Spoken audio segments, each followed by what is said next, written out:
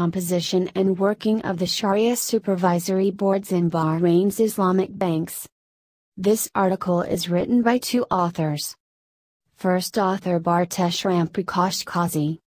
Second author Najdad Mahmood. The global Islamic finance industry has grown rapidly in the last 10 years, recording an average growth of over 10% and is expected to touch $3 trillion by 2020. The Gulf Cooperation Council countries, Iran and Malaysia, have been central to the success story of the global Islamic finance industry, accounting for 83% of the market size.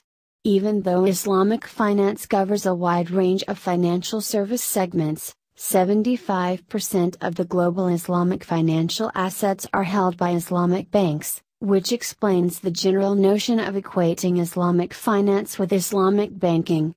Islamic banking refers to a system of banking, which is consistent and in compliance with Islamic law, also known as Sharia. It is seen as an alternative to Western-based banking in Islamic countries. Even though many Islamic countries have in place a Sharia supervisory and governance framework for Islamic banks, it has often been commented that these frameworks are inadequate when it comes to addressing the issues and challenges confronting Islamic banks today.